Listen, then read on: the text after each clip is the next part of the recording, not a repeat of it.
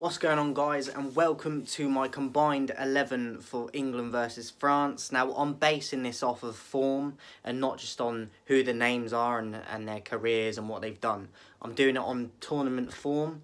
So I'm going to be doing England versus France. I'm going to be doing Netherlands versus Argentina, but I'm going to be doing that tomorrow probably, even though it's going to be after the game's been played, because I've already wrote down my combined 11 for that one anyway. So it's not going to change depending on the result tonight. But this one got voted first in the community tab, so I'm going to be doing this one first. In goal, England versus France combined 11. I'm going with Pickford. I think Lloris has always been overrated, like his whole career.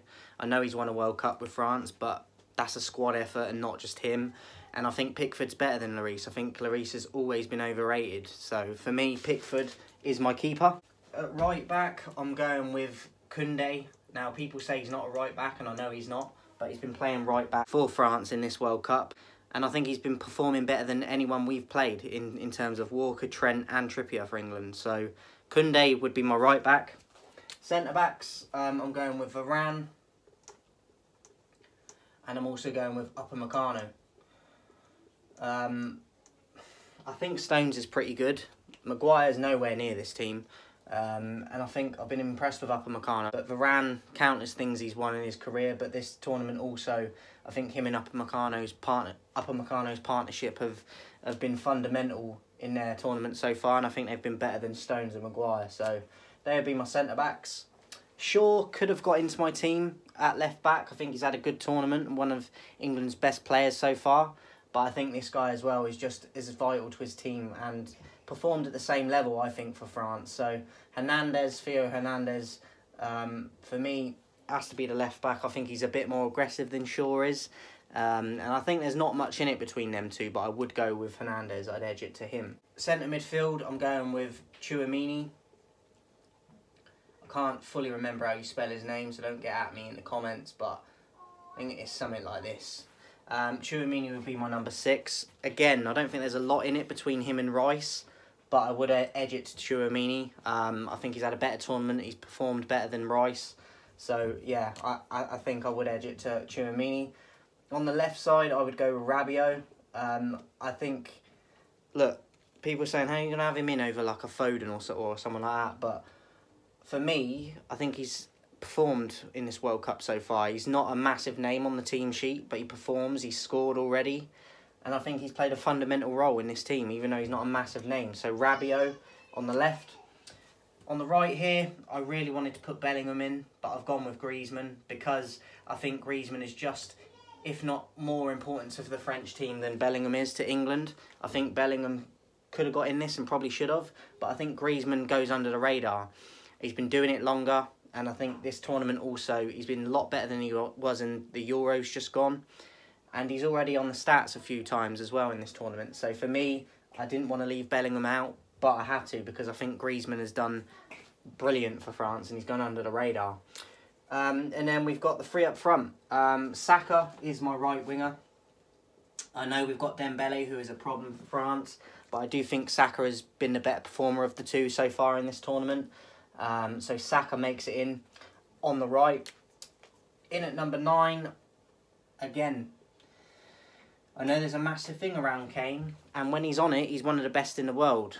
And he's got a few assists in this World Cup. But for me, Giroud has always been underrated in his career. He's just broke Henry's record for France. And I think I want my number 9 in any team I've got staying in the box and scoring goals. And Kane drops back too much into the midfield and tries to be a playmaker. And I don't want my number 9 doing that. So Giroud is my number 9. Plus, I think he is just as good as Kane, and I think he's outperforming Kane in this tournament. So Giroud, number 9. And then on the left, it has to be Mbappe.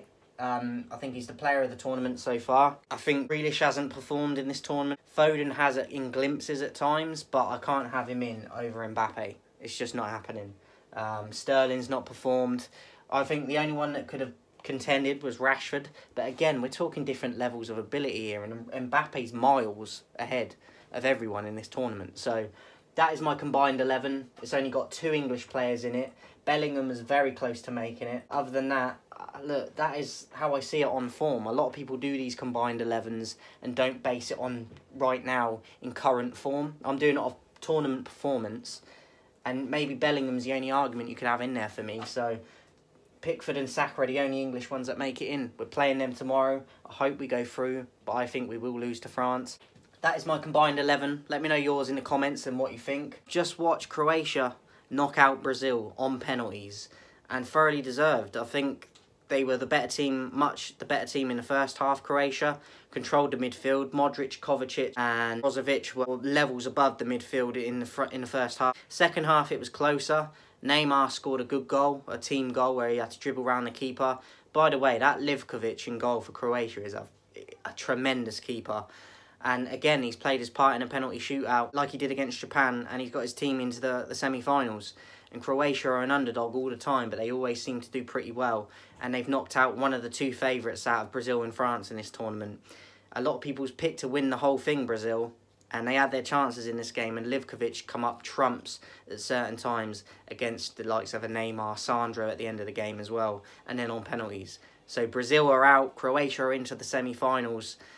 And this World Cup keeps continuing to surprise and throw up surprises. So watch out for my combined 11, Netherlands and Argentina, which will be coming tomorrow, guys, after tonight's game. But I've already picked that, so it's not going to be influenced by tonight's result. So watch out for that tomorrow, guys. Let me know your combined 11s in the comments, and I'll see you guys soon.